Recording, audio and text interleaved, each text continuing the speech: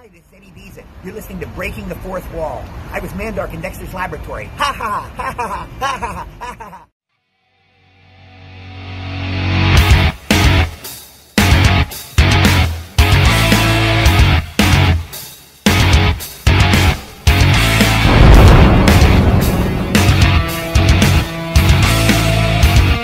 You are listening to Breaking the Fourth Wall on Realm of the Mist Entertainment.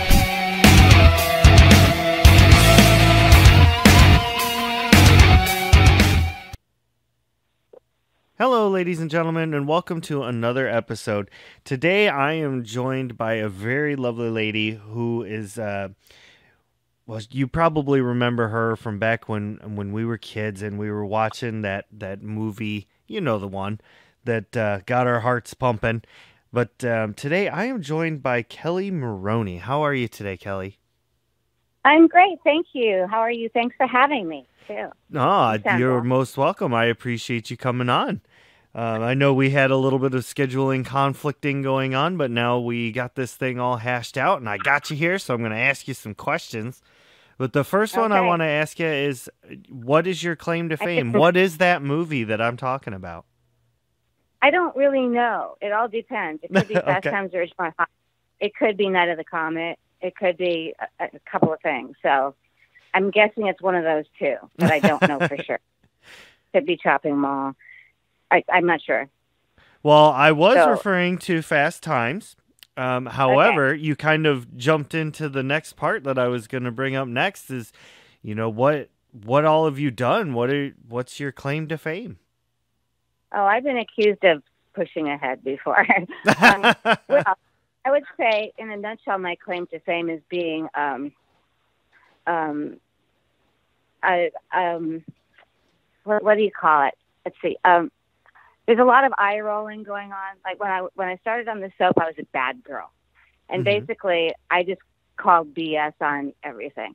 And I noticed that my characters tend to stop and go, "Excuse me, that's BS."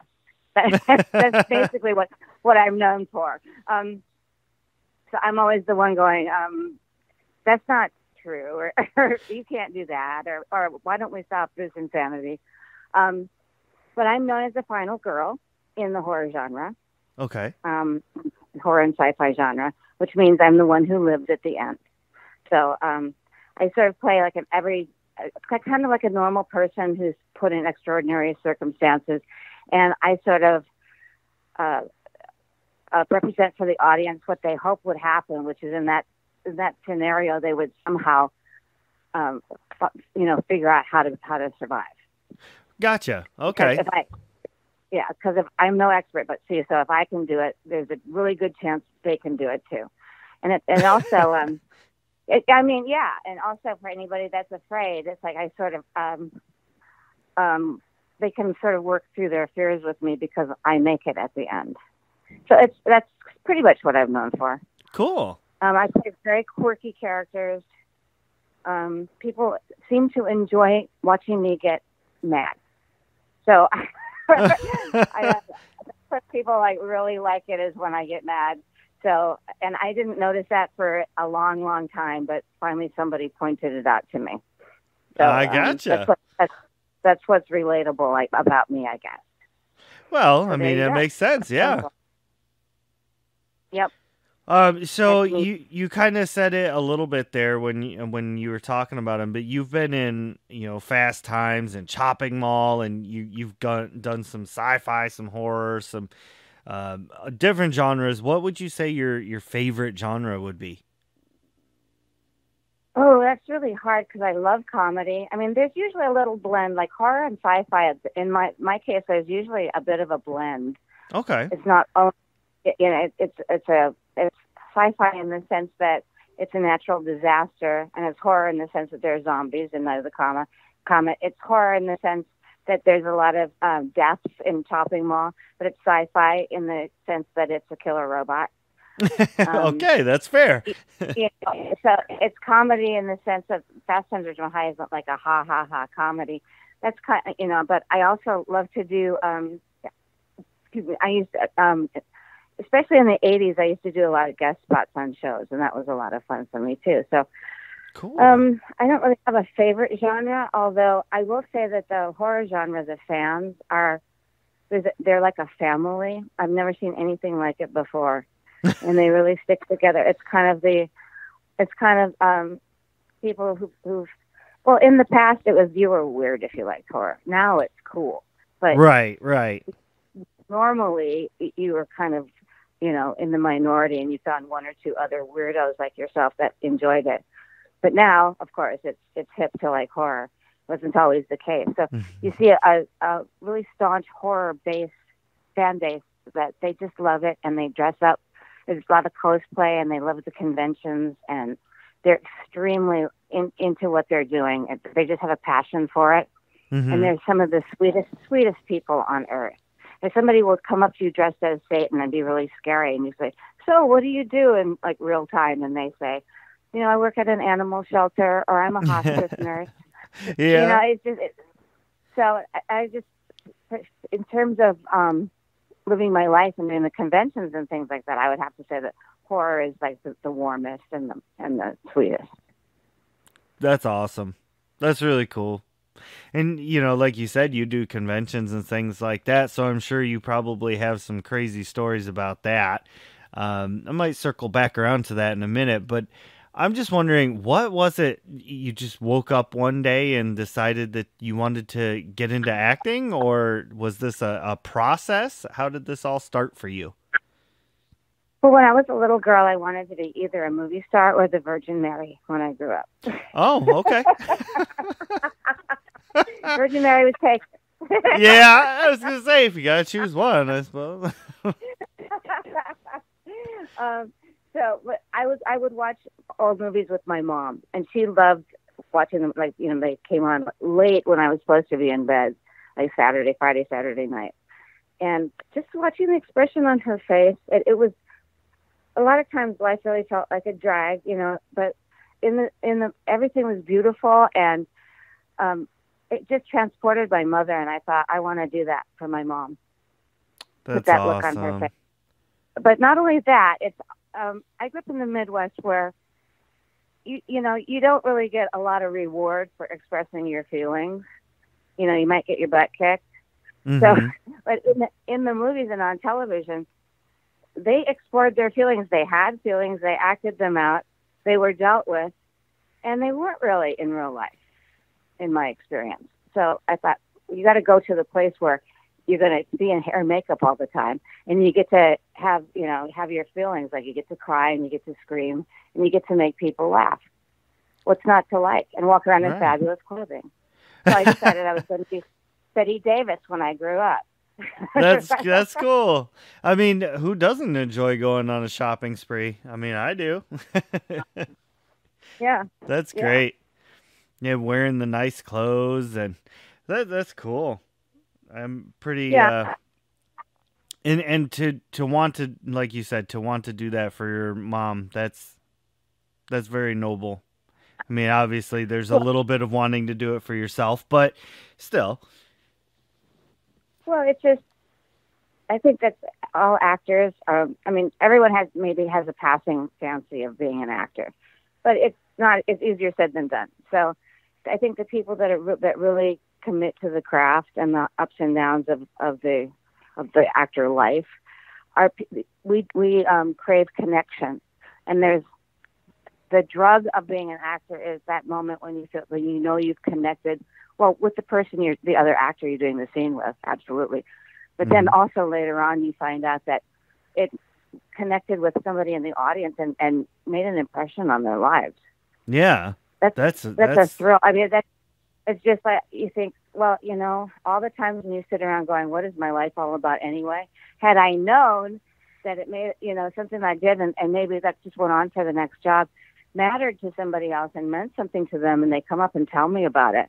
And I think, well, my life mattered, which is, we all want our life to matter, and that's, for actors, it's connection. Dang. And so that's the hook. So what would you say, what would your advice be to somebody that, you know, if somebody came up to you and said, "Look, I'm trying to break out into this world. I'm trying to become an actor or actress," what would your advice be to them? Just learn your craft. And oh gosh, you know, things have changed so much that it's not, you know, even one, gosh, I don't even know if it's anything like what it was when I was entering the business, but certainly the things that I was told entering the business are no longer accurate even. Oh, okay.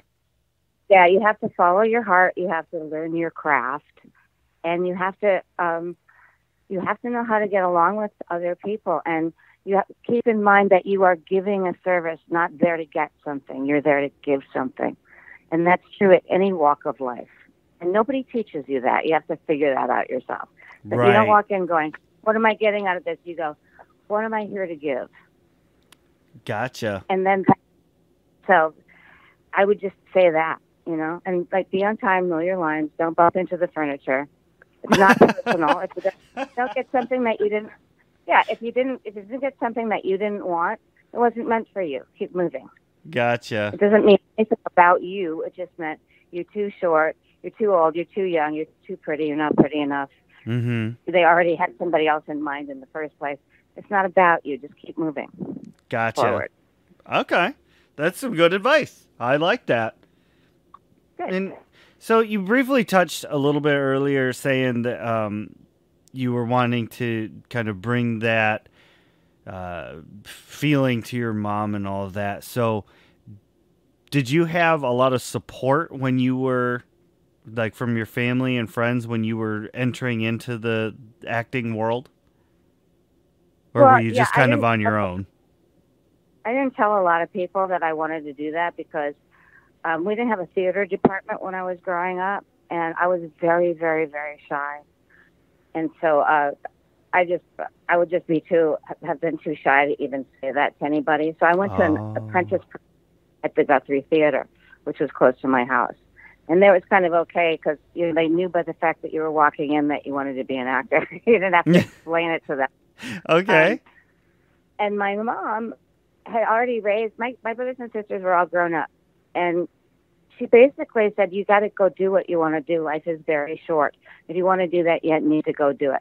As a matter of fact, when I got to New York, I got a soap right away, which is just the flukiest of flukes. I called her, and it was a payphone, because that was back in the day. Mm-hmm. And I said, Mom, I want to come home. I was just crying my eyes out. And she said to me in her best witch voice, she goes, you stick it out. And so I did. And, you know, in retrospect, we were very close, and she was really lonesome when I moved, you know, away from her. And we didn't get to see each other nearly enough. And that was a very unselfish thing for her to do, because she could have said, come on home. It's okay to be a flop. You know, get your job as a waitress or something. That's how all the movies start. You know, many people have told me, my mother told me she wanted me to stay home. And so I did.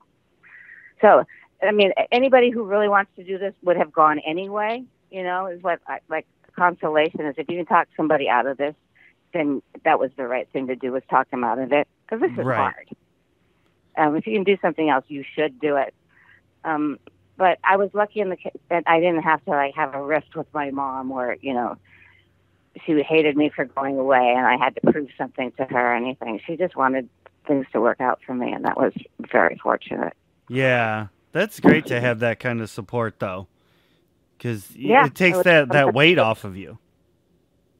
Yeah, well, it did. There's another kind of weight, though, which is you don't want to let them down. Right. Yeah, that's absolutely true. I hadn't thought about that. So, that's I had cool. that in spades. Yeah. Yeah. What do you have any projects that you're working on right now, or are you just kind of? Oh yeah. No, I have a lot of projects. I was in 4 documentaries this year, so I got to be careful not to become a talking head because I'm not retired. Damn it.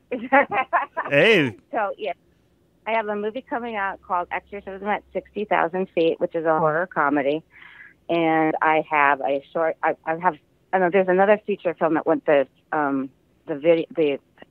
film festival circuit in Dances with Films and many other ones called Blowing Up Now, and and it's about a couple of apocalypse things, because I think people think of me when they think of the end of the world, because there's another one called A Well-Respected Man, and it also features, what if you get everything you want and then the world is going to end.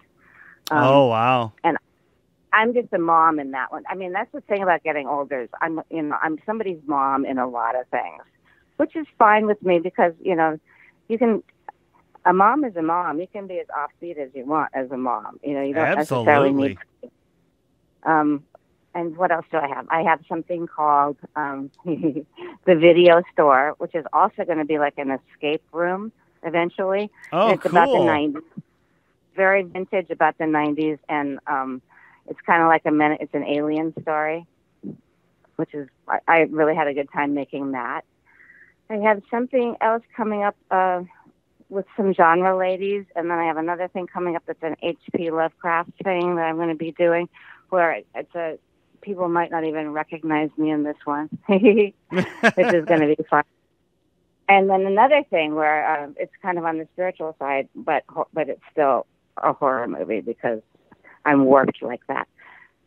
So yeah, I have some things coming out, and I'm planning to do some other things. So I am a little bit busy, but I love being busy. Yeah, that sounds like you got a real full schedule. And I forgot, I have a thing that has nothing to do with horror or sci-fi or anything like that. It's a short film. It's a comedy called Corky All Grown Up, and I play Corky. And it's a whole different thing. I'm like this a cougar in a little red bathrobe, and it was hilarious for me because it's different, and I thought, this is going to be great because I'm not a mom, Yeah. And there's nothing. I'm not running away from anything except for my feelings, maybe. But it's a normal situation. And I thought, wow, that's really going to stand out. That's for cool. Me. That's hilarious. Yeah. I'd like to check out all those. Well, thank you. Once they all come out, everybody's got to go looking for them because those will be great. Thank you. And the whole apocalypse now kind of thing, that's all the rage right now. The end of the world, it's the new zombie thing. Well, 1984, which, and everything's 1984, and that's exactly when I was doing all this stuff. I can't believe nobody's called me. But I am in the Superwoman 1984 in the teaser trailer. Uh-huh. It shows me on a scene from Chopping Mall waiting tables in the mall. But they didn't ask me if they could put it in. They didn't pay me for it. They're not going to leave it in. But it was just like vintage 80s that they wanted to demonstrate. I see. So I'm still waiting. Maybe somebody will call me and say, my God, we just realized it's 1984 and you were there in 1984. So we want to put you in this. But so far no one has done that. That would be cool though. It's 2019 and I'm not one to rest on my past credits, It's just time for me to be who I am now. Yeah, I mean, you're definitely doing that. Like you said, you're not retired yet. You're still, sounds like you're going strong. Yeah, well, yeah, of course. Of course you are. So I got one more little question here for you. This is, I've asked this one a few times before, and everybody always kind of has to think on it for a minute. So I'm curious if you've already put some thought to it and you're just going to shoot out an answer. If a director were to come up to you and say, okay, look, I'm going to make a movie, but I'm going to make a movie that you want to be in, what would that movie be? Ooh, well, that's I'm actually working on something where you answer 3 questions about and creating your own content because I'm moving towards that. Oh, I'm okay. actually in the process of doing that right now. And there are 3 key questions, and if you can answer yes to every question, then it's a good idea. Oh. Yeah, because nowadays you have to create your own content. You can't just sit around waiting for the phone to ring. I mean, you never could, but even less so now. Okay, you have that's to get fair. out there and make your own projects happen. I mean, somebody just discussed a movie with me. It's a great character and everything, but it's like going to be a joint effort to raise the money. So I got to put my producer hat on. You know, I mean, we all have to have many hats now.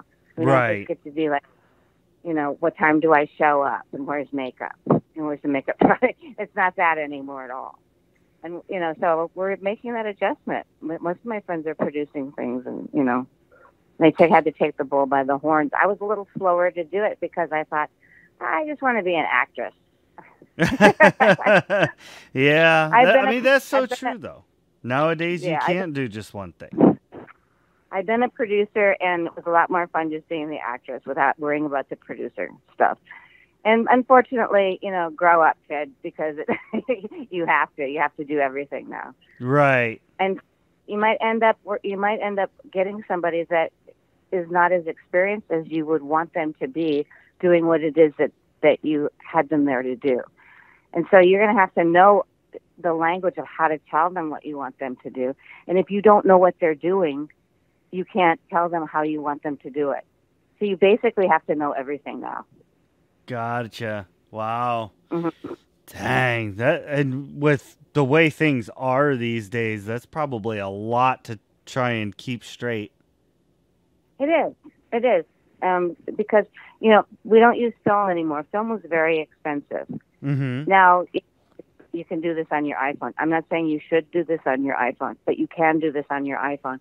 You get a lot of people who never realized that they needed to study lighting, cinematography, you know, just things that people had to know before they were allowed near film because it was so expensive. Now people just pick stuff up and shoot whatever they want, which can be great and can also be a nightmare if you then have to go back and go, oh my gosh, we can't use this lighting. What are we going to do? Or, you know. Right. So, yeah, I mean, there's never a dull moment. Let's just put it that way. Awesome. Well, I think we can bring things around, kind of close things up here. And before we do all of that, I kind of want to see do you have anywhere where people could go to kind of keep track of things and follow along, see when stuff comes out, that kind of stuff? Yes, I do. Thank you for asking. My website is KelliMaroney.com, KelliMaroney.com. I spell that because people misspell my name all the time, including when I was on True Blood, they got my name misspelled in the credits. And I'm thinking, oh you no. guys.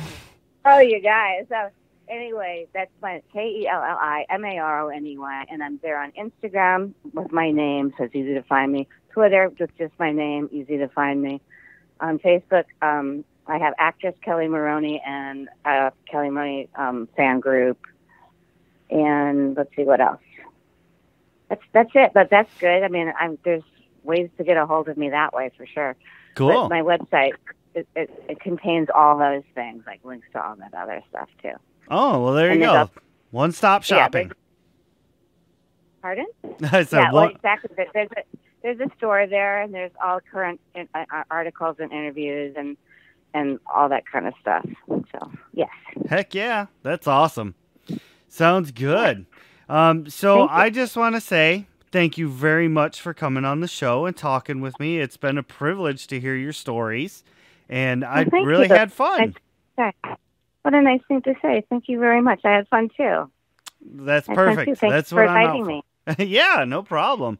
And if any time in the future you have something come up that you want to get out there, you know, come on back. Well, thank you. Thank you. I'll probably take you up on that. Thanks a lot. And, you know, before we close things down, I just want to say thank you to the listeners. You always keep this show going. It's because of people like you tuning in and listening that I keep doing interviews. So thank you very much, and we will see you all later. It's because of people like you that I keep doing what I'm doing, too, because I'm nothing without them. So, yeah. It's all about the fans. Yep. All right. See you all later. Bye.